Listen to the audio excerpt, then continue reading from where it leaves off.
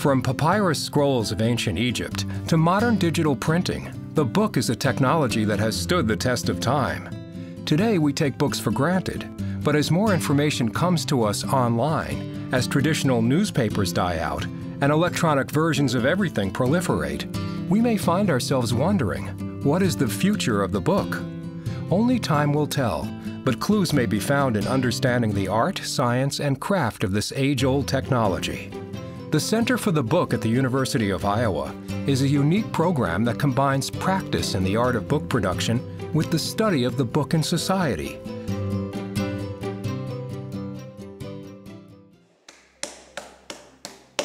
You know, you would think, gosh, well, why should any university have a program in paper making or books? Aren't they passé? I mean, isn't this the digital age? But you got to remember, there's a tremendous history of transmission of literature, ideas, via books and paper.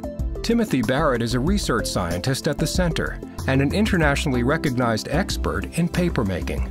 Barrett's work earned him a prestigious MacArthur Fellowship Award in 2009, a grant of $500,000 over several years to support his research. It means a great deal to me and to the rest of us here at the Center for the Book simply to be acknowledged. You can take the money away, but to have the recognition on a national or international level really, really means a lot to all of us in the Center for the Book, means a lot to the University of Iowa, and it means a lot to our students. At a campus renowned for its literary programs, the Center for the Book helps to keep book arts alive.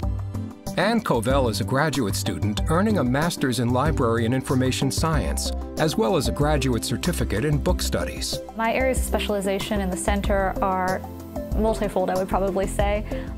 There are so many different things to study about the book. Everything from the typography to the paper used, to the style of the structure of the book itself, to any kinds of art forms that are used within it. It is an art form on its own, but it is also an entire discipline as well.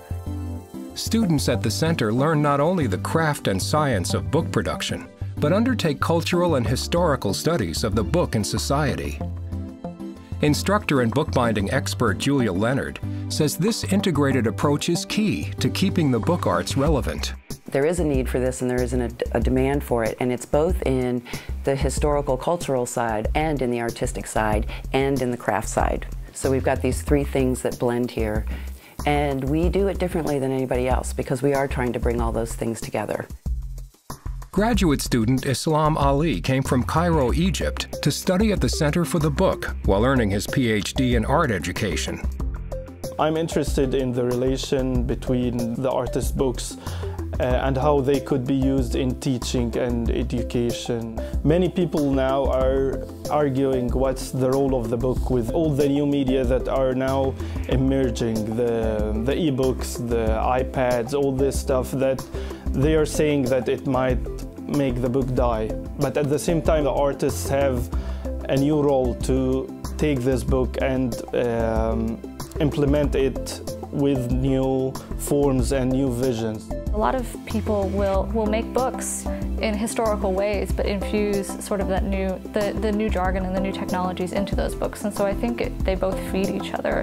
While we're doing some things that may seem like historical technologies, letterpress, papermaking, things like that, at the same time, we're always constantly thinking about those new things as well because they're part of our lives. And so I think the two feed each other. The merging of technique and technology will undoubtedly influence where the book evolves, and both students and faculty at the center are interested in that future. The digital revolution that we're in the midst of, the idea that the book may in fact be disappearing in many forms has made people suddenly more aware of the book and of paper. If you think about it, the book has been a very, very functional, user-friendly device for centuries. And I think whoever invents what comes next digitally needs to really understand why that codex book structure has been so effective. We get to reimagine the book. You know, the book doesn't just have to be one thing anymore. It can be a lot of things. And people are interested in that. Where's it going to go? What's it going to be? How does it sit side by side with digital means of storage or communication? The Center for the Book is just one of many University of Iowa programs that helped Iowa City earn its recent City of Literature designation from the United Nations Educational, Scientific, and Cultural Organization. This community continues to foster literacy and creativity, and the Center for the Book embodies this passion in their work.